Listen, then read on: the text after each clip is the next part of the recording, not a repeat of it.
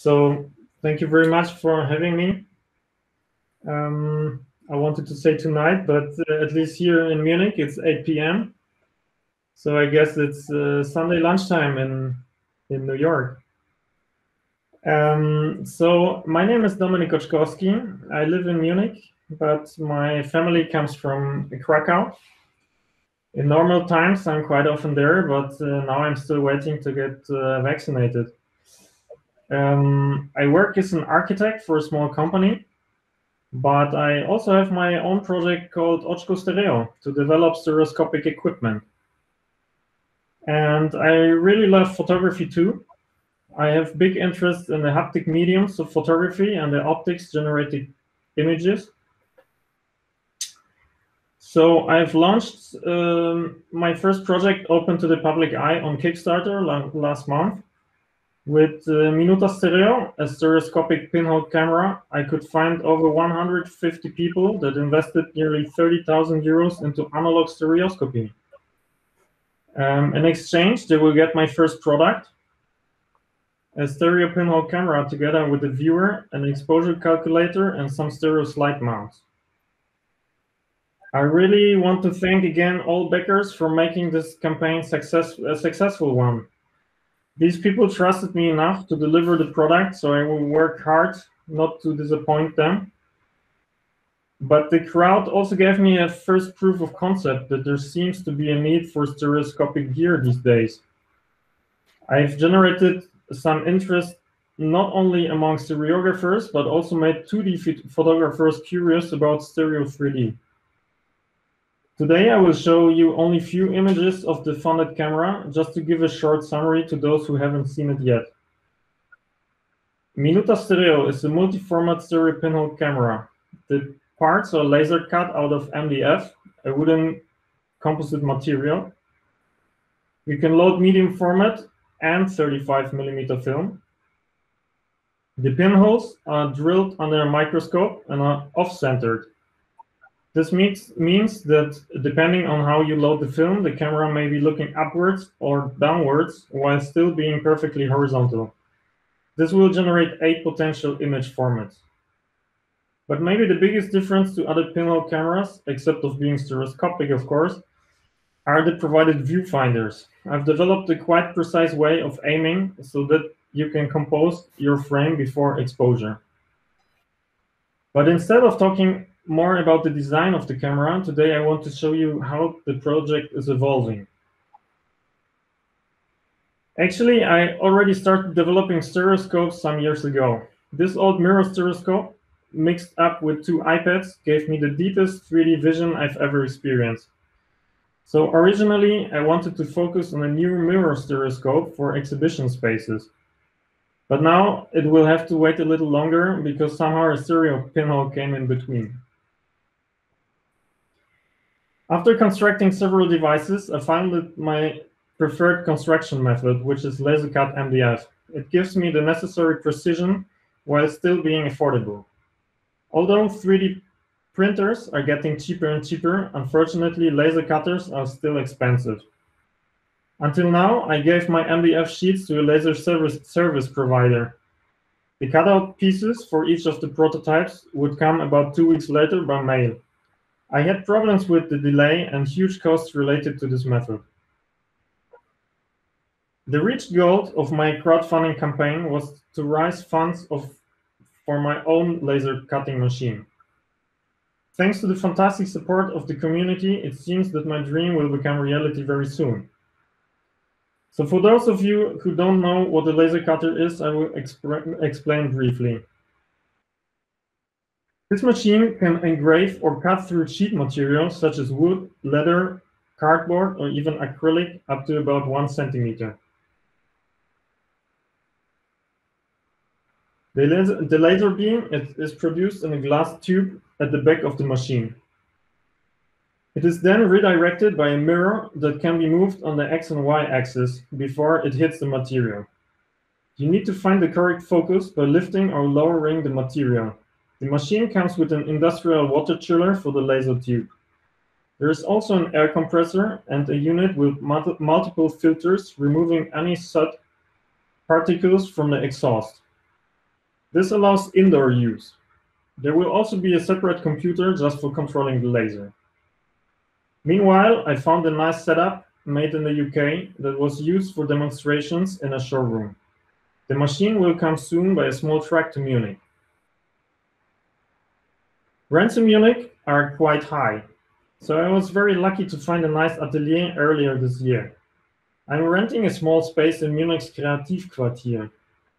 It is an interesting area with lots of artists and makers.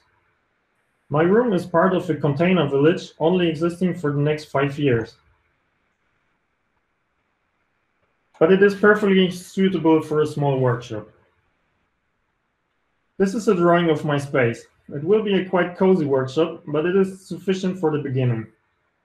I want to divide the room with a small wall to get my working table separated from the loud machines. You can see the laser in the corner. Next to the entrance, there will be a table for assembling the cameras. As there is not a lot of storage room for materials and ready-built items, I might need to expand one day.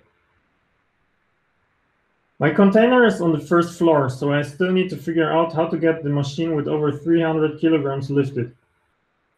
Guys carrying it need to be insured, the same as the machine itself. Alternatively, a small crane could come.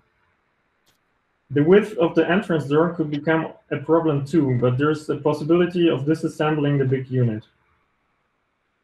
While setting up the production, I really want to invest into efficiency and well-thought workflows. I'm completely new to this field, but I'm really inspired by the lean manufacturing and design thinking ideas. I also will try to generate less waste and use my green electricity reasonable. The image you see is the Frankfurter Küche, a kitchen designed in the 20s to optimize motion sequences. But I also want to optimize my design process.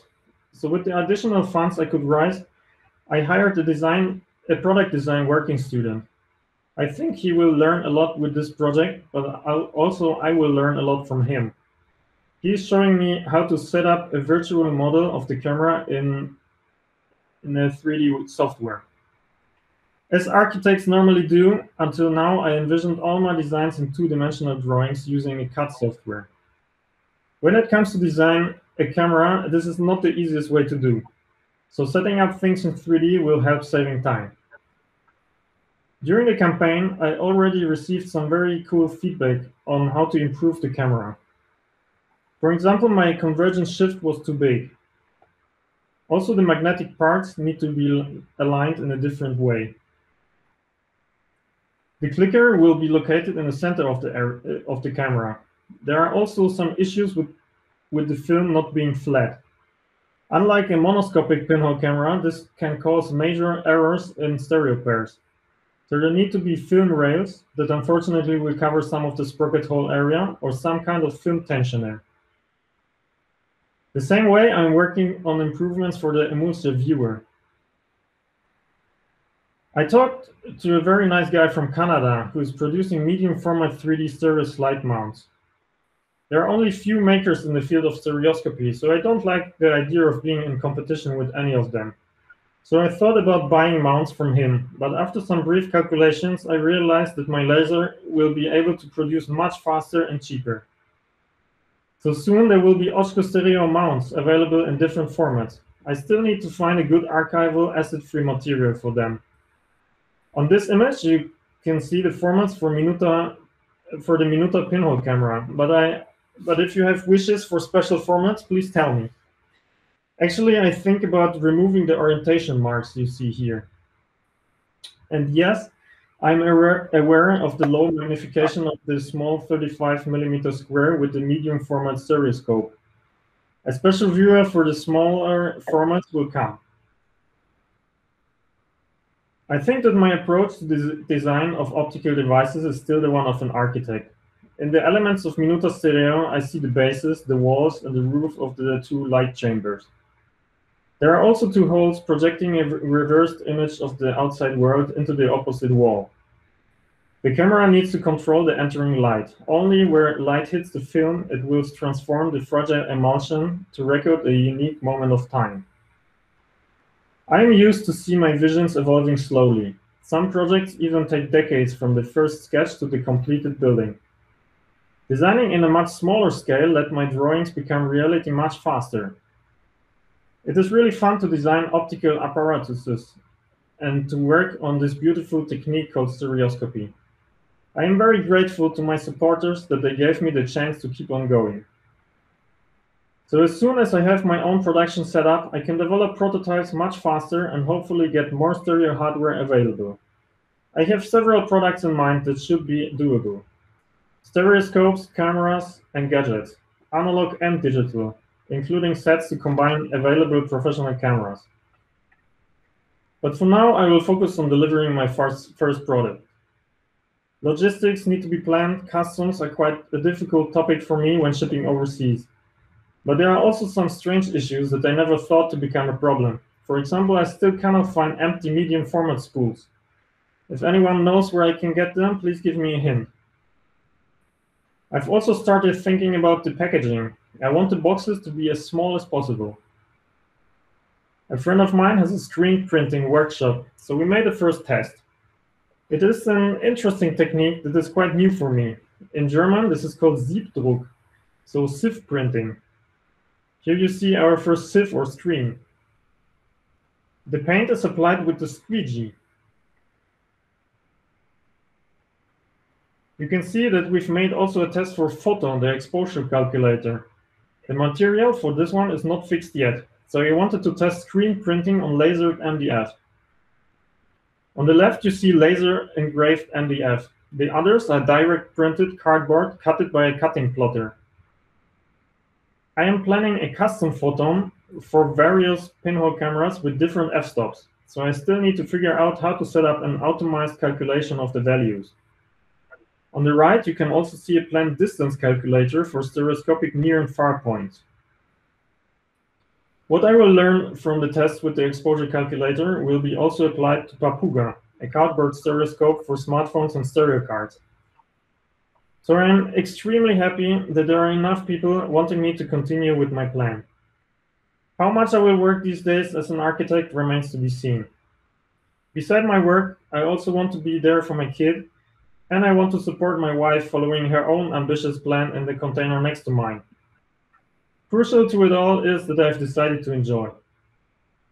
So if you are curious about how everything evolves, please subscribe to my newsletter on my website. Please also don't hesitate to contact me.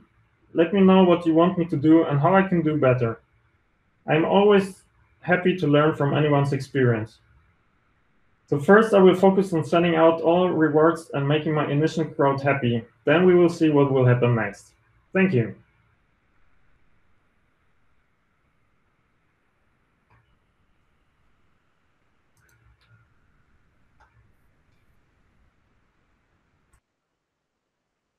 Thank you so much, Dominik. I'm seeing a thumbs up, and let me just take a quick look. First of all, anyone who wants to come off mute and ask a question, feel free to do so.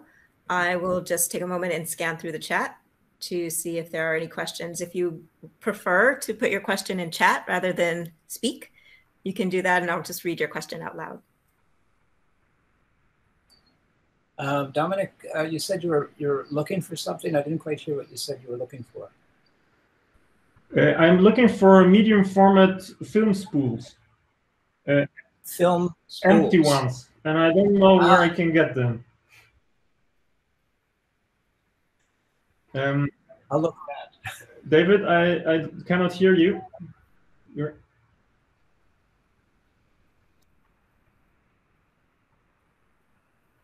Yep, you're still mute, David. You're still on mute, David. Maybe try to type it in.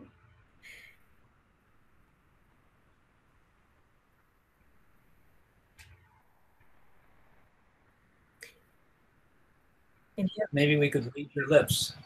Any other questions while David's doing that?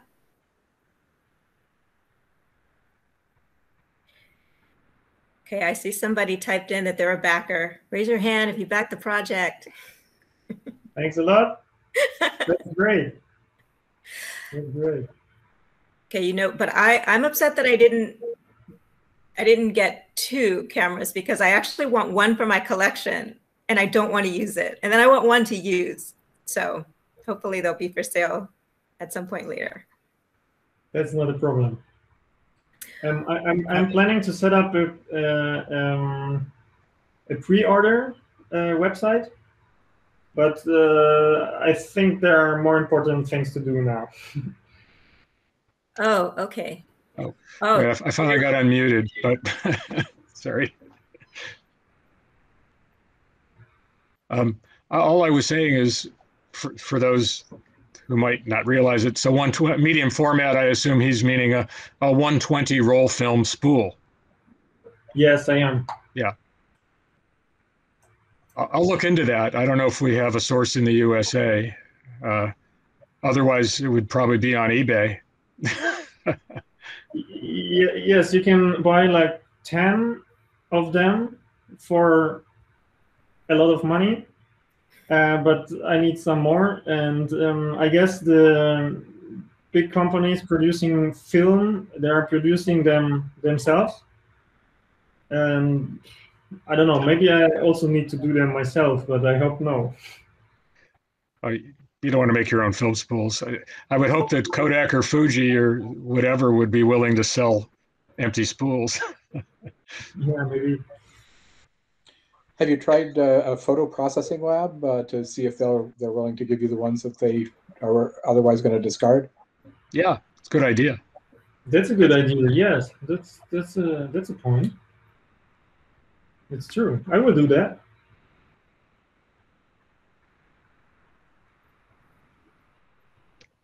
So, if there are no questions, oh, yeah, yeah. I do have a question about the mounts that you were showing.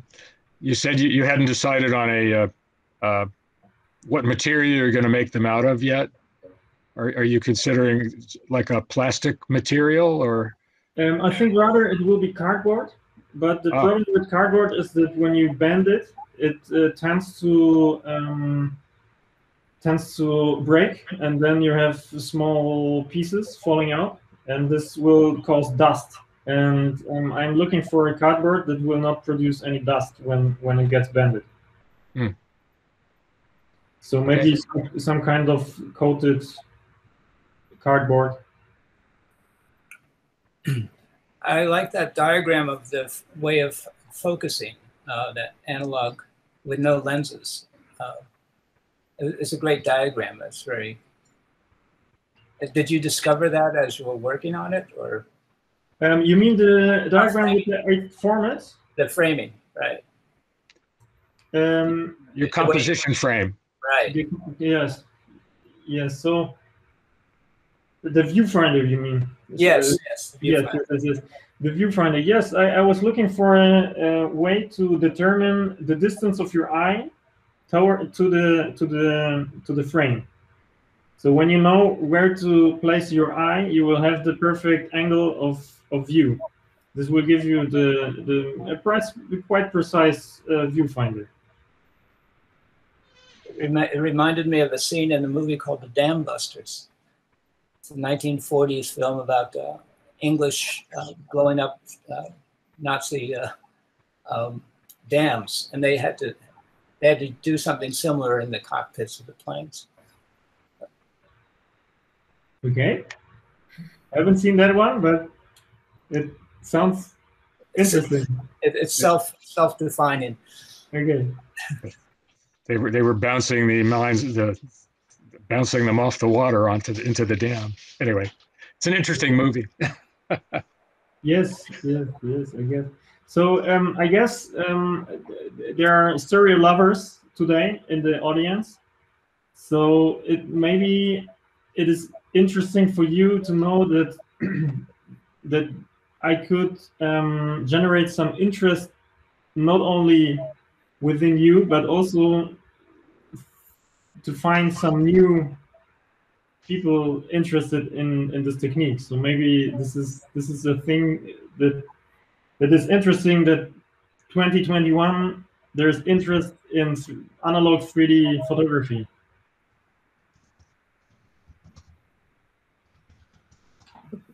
Yeah, well, thank you so much, Dominik. This has been great.